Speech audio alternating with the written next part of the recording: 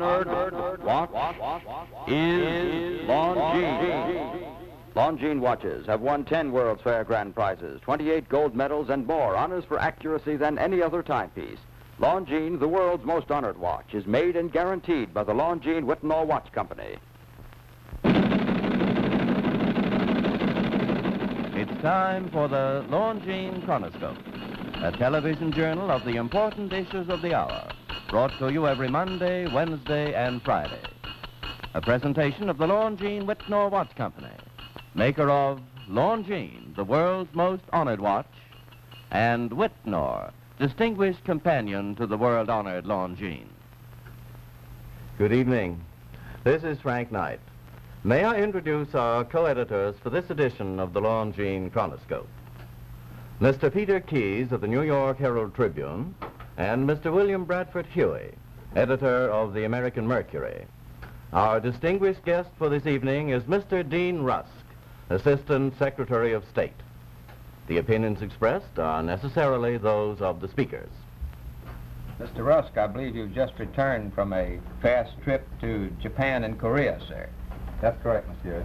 And I'm sure that our Chronoscope audience will be very much interested in your views.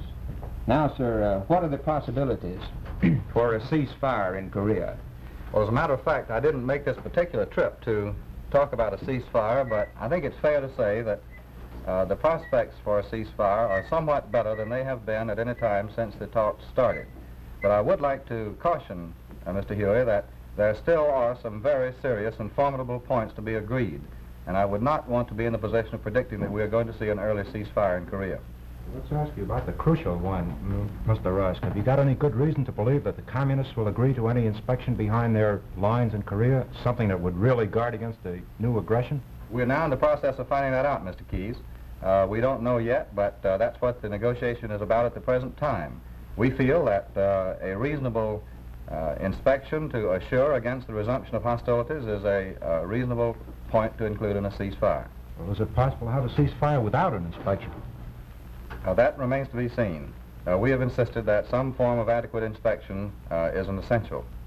Now, sir, do I understand that you're saying to our people, and our people are gravely concerned about the Korean issue now, are you predicting that there's anything optimistic in Korea, or are you cautioning our people to expect the worst, perhaps? I think we have to play this as it comes. We are trying to find out whether there can be established a ceasefire on terms which are reasonable and acceptable to us. Now, if the other side can meet those terms, there will be a ceasefire. But what I was trying to say was that we should not be foolishly optimistic here and think that what remains to be done is easy, because there are 2 or 3 very important points still to be covered in the negotiations. Now, sir, suppose there is not a ceasefire. Then what is likely to develop in the Orient? The United Nations have been fighting with very great determination here to stop this aggression in Korea. At the same time, I think everyone outside of the communist bloc must admit that they've been acting with great self-restraint in order to prevent a world war if possible. Now, patience is likely to run out someday. And if there is not a ceasefire or a continuation of a course of aggression, there will be produced a very grave situation. Now, our people have recently, last week, were warned by General Vandenberg, very impressive press conference, and General Vandenberg indicated that our patience seems to be running rather low. Now, is what you're saying in accord with what General Vandenberg expressed? I don't believe that General Vandenberg intended to say that we are unwilling to pursue this ceasefire negotiation to its conclusion. General Ridgway has been faced with a very difficult double job out there. He has been conducting negotiations in the ceasefire, and he's been offering combat leadership to our troops. And he's been doing both in a superb fashion and deserves our support.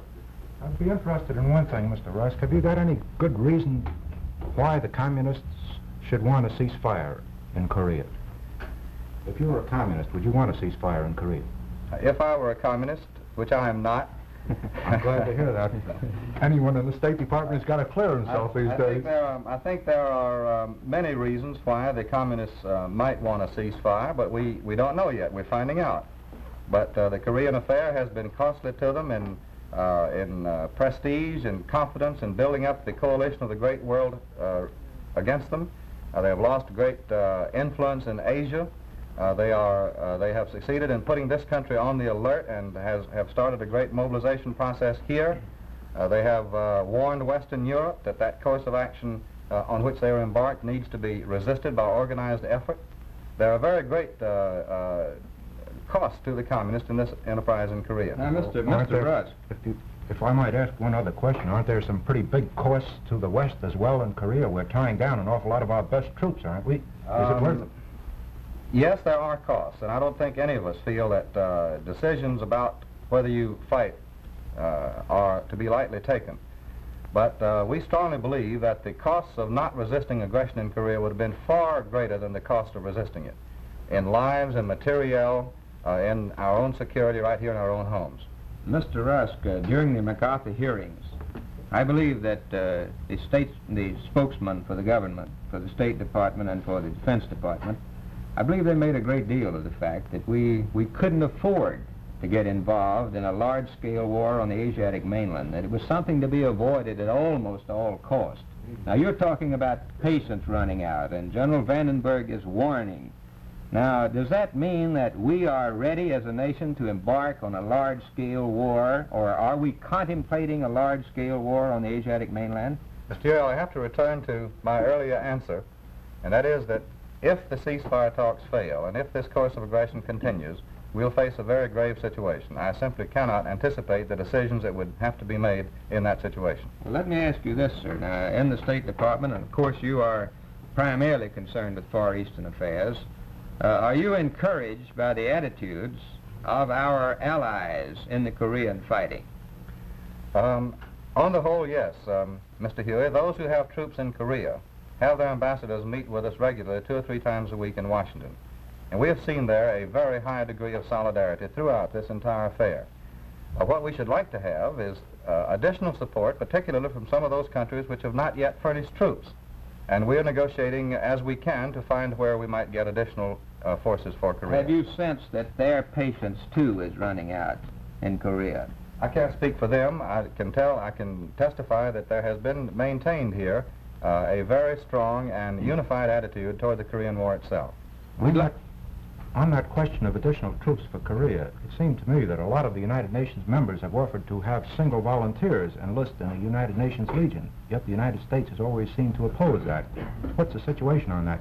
Well, I think by and large our defense people would prefer to have units that are organized by the respective countries themselves, where they would be responsible for their elementary discipline, and where we would not be involved in recruiting and training a great many incidental personnel who would not be effective in combat for quite a long period. Yet you're going to have to occupy Korea for quite a while. You're going to have manpower for that thing. Even if you had a ceasefire, you're not going to get out of Korea for a long time to come.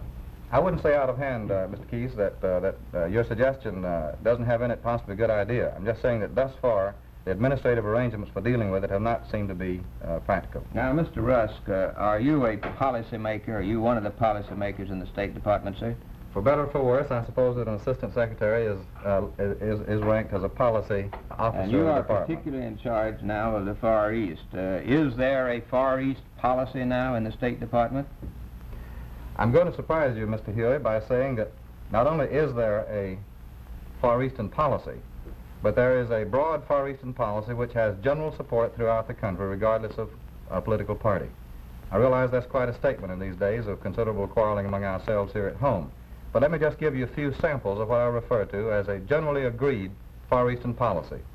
This great peace of reconciliation which we've just signed with the Japanese. The security treaty which we've signed with the Japanese immediately after the peace treaty was signed. The determination to assist Japan in coming back to the world community as a free and equal member under conditions in which they can earn their living. Resistance to aggression in Korea, an attempt to deal with aggression in Korea without spreading it into a world war.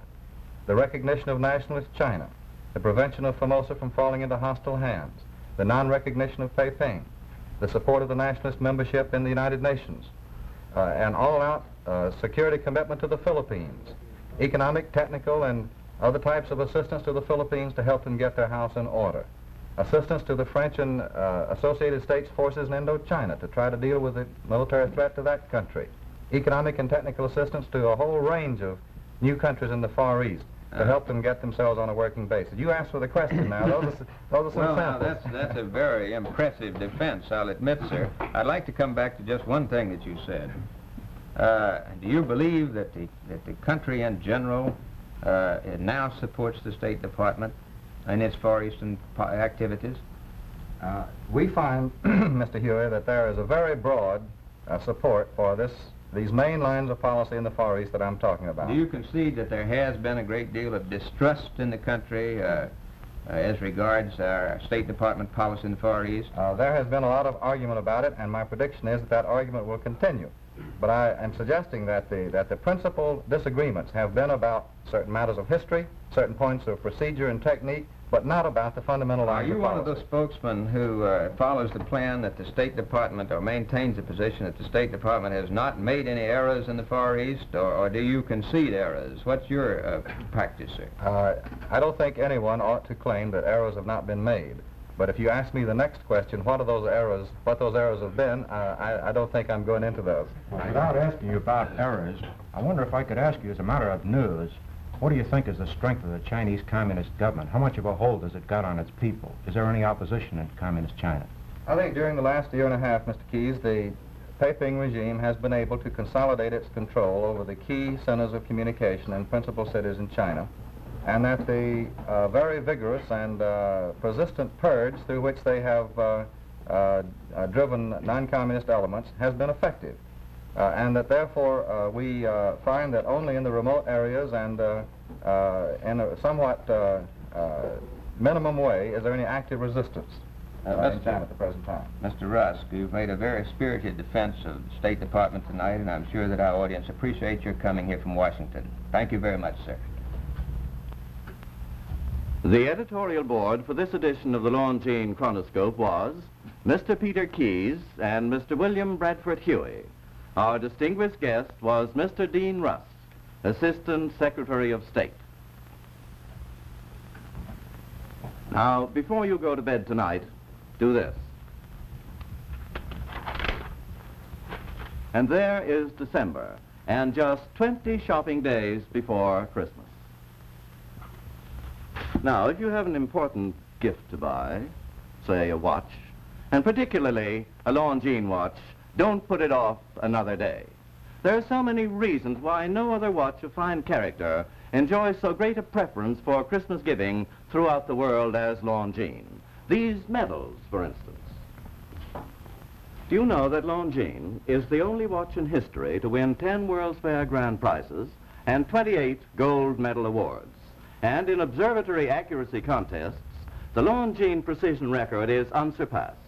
For these reasons and for many more, Longines is correctly called the world's most honored watch.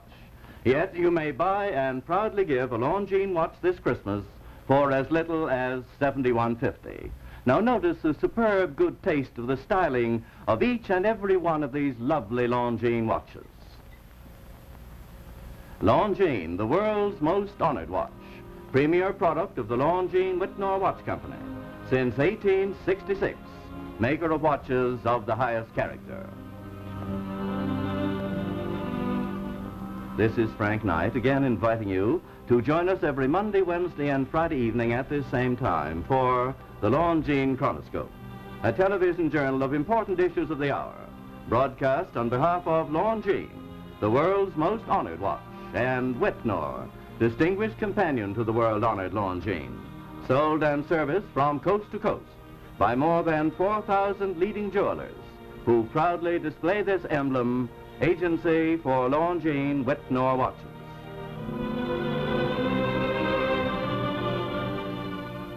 This is the CBS Television Network.